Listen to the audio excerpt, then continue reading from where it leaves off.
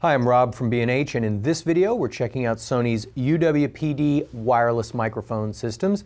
The UWP-D is the successor to Sony's UWP-V series, and it's designed to meet the demanding standards of E&G work while still being really easy to use and offering a wide switching RF bandwidth. Now there are three packages in the series to choose from. The UWP-D 11 features a lavalier microphone, a body pack transmitter, and portable receiver. We're actually using it right now to record my voice to our camera's audio tracks. The UWP-D 12 features a handheld transmitter and dynamic microphone and the portable receiver. The UWP-D 16 package features the lav mic with the body pack transmitter and receiver, and also includes a plug-on transmitter, allowing you to attach a handheld mic of your choice.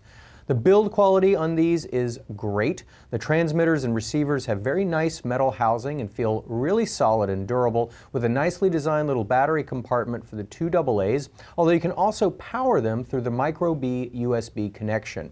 Now, if you're using NIMH batteries, you can also recharge them via the USB port.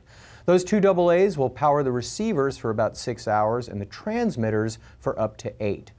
All the transmitters and receivers feature easy-to-read LCD displays for channel and frequency information, reception level, remaining battery power, and other information. LEDs also indicate RF problems, audio signal, and battery life at a glance. The UWP-D series is an analog and digital hybrid designed for improved sound technology, and basically what that means is that it uses a digital rather than an analog compander, first on the transmitter end to compress the signal for transmission via UHF, and then on the receiver end to expand the signal. The improved sound quality is most noticeable on short transient sounds that are reproduced better on a digital compander than an analog one. Now let's take a closer look at the UWP-D 11 package featuring the ECM V1 BMP lavalier microphone that you're hearing now. It's a very solid feeling omnidirectional lav, and the included windscreen fits very securely. I've actually used other lavs where the windscreen easily comes off, so this is a really nice touch. And of course, a lapel clip is included. The mic plugs into the body pack transmitter, which can also accommodate line level inputs as well. Setting the UHF channel frequency using Sony's clear channel scan function is really easy. Power the receiver up, use the plus and minus buttons to cursor to the auto set page, and press the set button for at least 1 second. Then confirm with a second quick press, and the receiver will scan the available channels and choose a frequency with no RF interference, say from another wireless device or perhaps a TV station. The frequency information is then sent to the transmitter via the infrared sensors on the sides, so you'll want to line those up and get the units within 8 inches of each other. Of course, you can also set the channels manually as well. You can, of course, use 2 or more WP-D packages at the same time. Just make sure that they're set to different channels within the same channel group. And again, the clear channel scan function makes finding open channels in the same group easy. And with the sync function, you can transmit group and channel settings from the receiver to the transmitter quite easily. On the other hand, if you're using 2 receivers, both picking up the signal from a single transmitter, you can use the active channel scan function to lock the second receiver to the same channel. The ease of use means that even if you don't have a lot of experience with wireless systems, you can be up and running really quickly with the UWP-D series. The body pack transmitter has an attachable belt clip that I'm using now, while the receiver can be mounted directly to your camera using the included shoe mount adapter.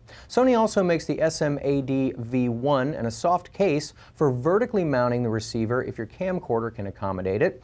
Alternatively, you can use the soft case to mount the receiver to the handle of your camcorder.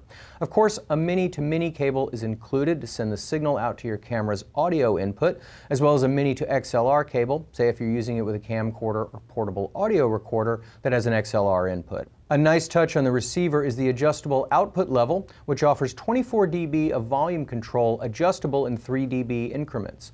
Now obviously, if the signal from the receiver is overloading your recording device, you can lower the output, but if you're using the UWP-D series with a DSLR or other camera, you can try increasing the output on the receiver and lowering the level on the DSLR's mic input to get less hiss from the camera's noisy preamps. There's also a headphone jack on the receiver with a separate volume control control for monitoring. That's especially handy if your camera doesn't have a headphone jack. Now you'll notice that the receiver has two antennas, which is because it's a true diversity receiver. That means the receiver compares the signal coming from both antennas and uses the stronger one. You can also adjust the angle of the antennas, which is a nice touch. The system also features a pilot tone squelch, which helps reduce RF when there's no audio coming through the system.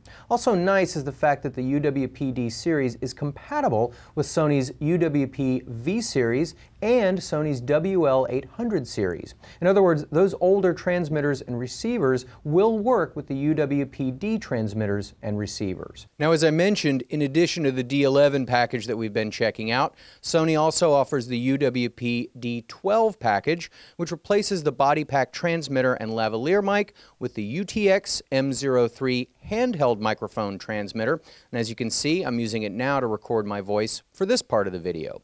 A nice feature with the mic transmitter is that you can swap out the unidirectional mic head that comes with it for other models. If you'd like to use a different mic capsule, say if you prefer to use the F31 hypercardioid capsule, the F32 wide cardioid capsule, or the CUC31 cardioid condenser capsule.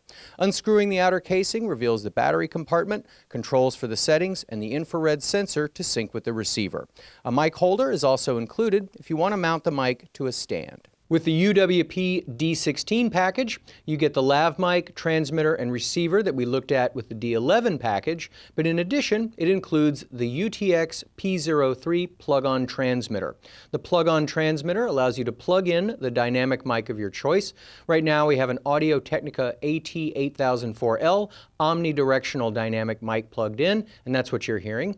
In addition, though, the transmitter offers optional 48 volts phantom power if you'd like to use a condenser microphone, and a case for the plug-on transmitter is also included. In addition to those three packages from Sony, B&H also offers several kits that feature the UWP-D series, like the integrated digital dual combo wireless ENG basic kit that you're looking at now. With this setup, you get two lav mics, two body pack transmitters, two portable receivers, the plug-on transmitter with case, the AT8004L mic that we heard earlier, a V-bracket shoe mount for camera mounting, and a tough Pelican case to carry it all around in. Before we wrap it up, I should point out that wireless UHF systems are sold in frequency blocks, so you need to choose a package that has open channels available in your area. The system we're using today, for example, covers UHF channels 14 to 25, or in frequencies that's 470 to 542 megahertz. Google, Spectrum Bridge, Telecordia, and KeyBridge all offer online databases that I can consult to see if that frequency block is right for my area, which in this case is New York City.